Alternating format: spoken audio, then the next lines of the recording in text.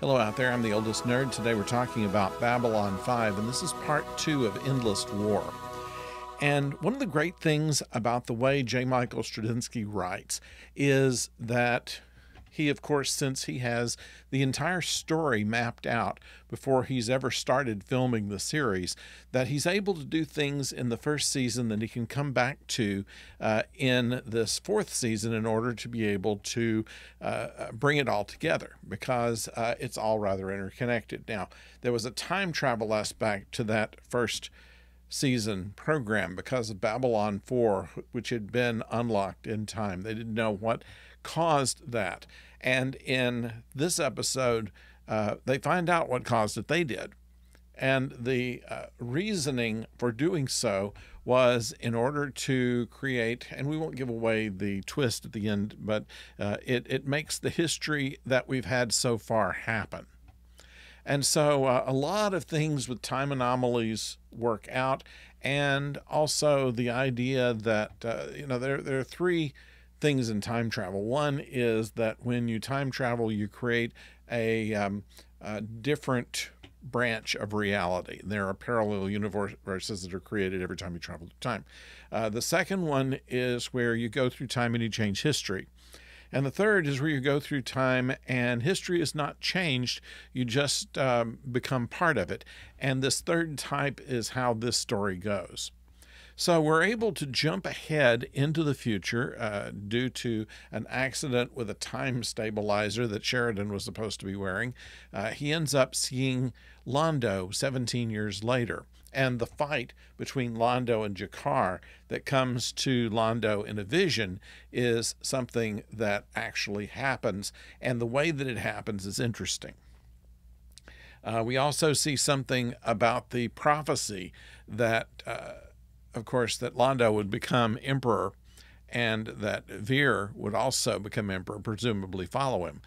And that's paid off here. Now, we also have some things we're not quite certain about as to how the Shadow War ends, and Londo lets us in on a little bit of that in that it didn't work out for everybody. Now, whether that history can change or not is debatable, but if it goes by everything else in this story, it will not change. Now, what goes beyond that we won't talk about, but the fact of the tight writing on this in order to make a time travel story relatable and just a little more complicated than most time travel stories are. So you have to kind of pay attention to figure out what's going on here and what happened before and how it all affects each other. And the melding of scenes from the first season and from this one, where the same characters occupy the same space, we get to see it from a slightly different angle. And that's quite interesting. It's something that makes you want to go back and look at that first season episode where Sinclair and Garibaldi go aboard Babylon 4. Now, my guess on this is that the original story, which expected Sinclair to stay along, would have been Sinclair and Garibaldi there rather than Sinclair and Sheridan, which was the reason that it sounded like kind of tacked on that Garibaldi couldn't go, and they made up some kind of reason that he couldn't. But other than that, I thought it was incredibly well written.